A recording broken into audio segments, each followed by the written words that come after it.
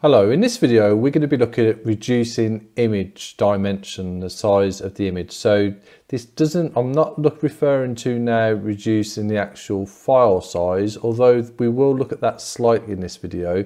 This is more about if you've taken a picture on your phone, for example, which are usually quite high megapixels, it would be a really large image. If you then move that onto your Chromebook to edit, you might want to reduce the image dimensions. Now, essentially, reducing image, if you increase image dimensions from the original photo, then you would expect the image quality to deteriorate. But if you've got an image and you're reducing the image dimensions, you shouldn't really have an issue with the quality of the image deteriorating. However, that's actually not the case if you do it a certain way on the Chromebook. Why it is, I'm not really sure, but if you want to have good images, then I would watch this video, because I will show you the difference between doing it on the ChromeOS editor and the results are not very good compared to doing it a different way, which is, it's a crazy, but it really does make a difference. So I'll show you now what I mean. So on here then, on the downloads folder, I've got an original image here. I've used this image in a previous video, but I thought I'd use it on this video as well because it's a good one to show you the difference in the quality. So if we look at the dimensions on here, it's currently 4032 by 2268. So that's quite a high image dimension. So you might want to reduce that. So in this video, we're going to reduce it to 800 width by 450. And because you're reducing an original image, it shouldn't really have an impact, but for some reason it can do, depending on the software you're using. So let me show you now what I mean. So we'll leave the original image there like that. I'm going to make a copy of it and paste it like that, and just rename it to rename that to ChromeOS editor, just so we can remember which one is relating to which one. So just leave that like that. And then I'm going to make another copy there, paste that like that. We'll leave that like that for now. And I'm going to make another copy because I'm going to show you two other ways you can do it and get a much better result. And it depends on which way you might want to do, if you want to use which way. So I'll show you them both. So essentially what we're going to do, we've got the ChromeOS editor one here. If we open it up, that's the original image size. It's really easy to reduce the dimensions. You just simply click on there, and the width here, we're going to change that to 800. We're going to keep this locked so it keeps the aspect ratio, but we're going to change that to 800, and that will automatically change the height to 450. Do that, save, or done. That looks great. No issues there. So we close that down. And as you can see there, we've got the ChromeOS editor image there, okay? Now, if we open that up, it all looks fine. But then, if we get another one, I'm going to show you now on this one here, I'm going to open this one with Snapseed.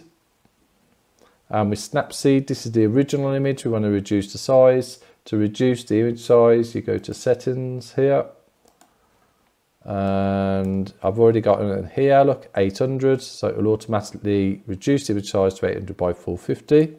So all I need to do is to export that, and we put export as, and we just change that to Snapseed, and do save. And then close that down. So now we've got the ChromeOS editor, which has been reduced to 850, 450, and we've got the Snapseed, which has been reduced to 850, 450. So if we open up the ChromeOS editor one like that, you might think that looks okay. If we go back one, that's the Snapseed one. If you have a closer look, they're totally different. So this is the one which we've reduced in the ChromeOS editor. Have a look there on the headphone there. Look at the jagged edges, as you can see. Also, look at the text. It's not barely readable. And this here. I will zoom in. The only problem is when you're zooming in an image it's going to look deteriorated because we've reduced it. This is the original size, but it does show it a little bit better, what I mean. Like, as you can see there, look, there's no text, and here, none of that's there, and this jagged edge there. You go to the Snapseed one, no jagged edge there, and the text, I'll zoom in, but that is going to slightly deteriorate the quality for this actual zooming in part, but you can still see that the text is there clearer, and this is much clearer as well, which is really crazy. So essentially, it may change depending on the images you use, but even images of pictures, if one is doing a much better job than the other, that's something you need to think about.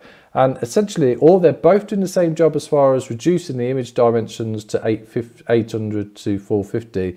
So why is the one so much poorer quality than the other? And also the worst thing on it as well is the ChromeOS editor one we've reduced is 276 kilobytes. The one in Snapseed, which is much better quality, is only 132 kilobytes. So it's like half the file size, but you're getting a better end result, which is really crazy. Now, I am going to show you another way you could do it as well. And we will just use the original image to do it this way. So the original image, like I says here, is the dimensions there.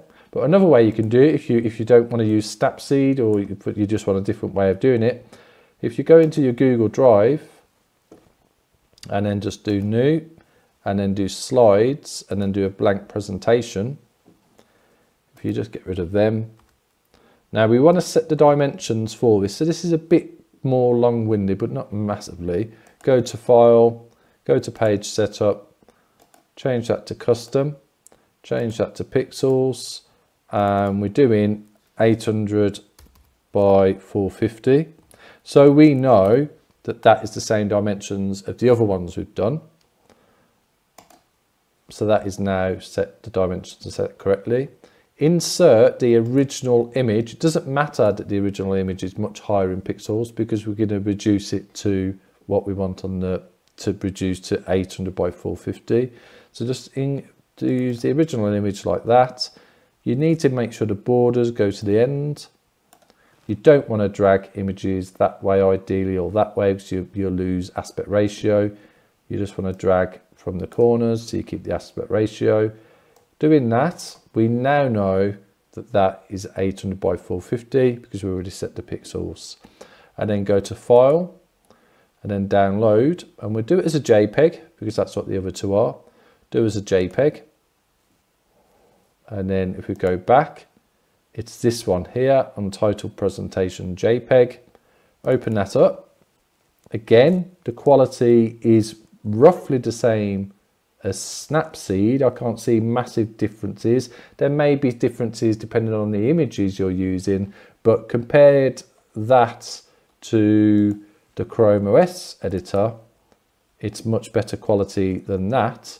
But also on the one which we've done in Google Slides and exported, there must be some sort of compression when you do an export, because that's much smaller as well. So the end results are ChromeOS editor offers you the worst end result with the highest file size, which is just crazy. And then Snapseed, that gives you a good result with half the file size. But if you do it in Google Slides, then you're getting a much lower file size. Don't get me wrong, there's other ways you can reduce file size, and this video isn't really about actual image file size. That's something different. This was just about changing an image in relation to dimensions. But this is something I would really bear in mind if you do work with images, because I'm quite shocked that the ChromeOS editor, that's the end outcome, which is when you look at the text and just them jagged edges there, it's the difference is just, it's just unreal. So do bear that in mind. Now I will show you something quickly as well. If you go here and just go to Squoosh, which is a Google image editor, it's more for decreasing file sizes, and you can just get it directly from the browser.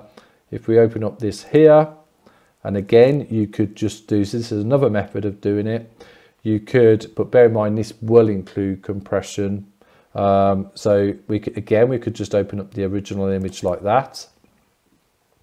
It looks massive because it is a really big image, but you could do resize there. There's different methods. You can have a play about with all these different methods if you want to. I just leave it on the default. And again, if you change that to 800, because it's locked in place, automatically changed it to 450. This may look awful quality now, but bear in mind we've reduced the image size, so don't take too much notice of what you're seeing here in relation to the end result. The one thing you do need to bear in mind, this does include compression, so you would expect a slightly deterioration in image quality, and this is why the Google Slides most likely has compression built in as well there, because it's roughly the same file size. And if you download that, you could obviously increase the file size quality if you wanted to there, but again, if you download that, that's another method of how you can reduce the image dimensions. And again, the quality is very similar to what you get when you use Google Slides or Snapseed. So essentially, in the file size is roughly the same as what you get out of Google Slides, slightly different because it includes slightly different compression, which is what Squoosh is for anyway.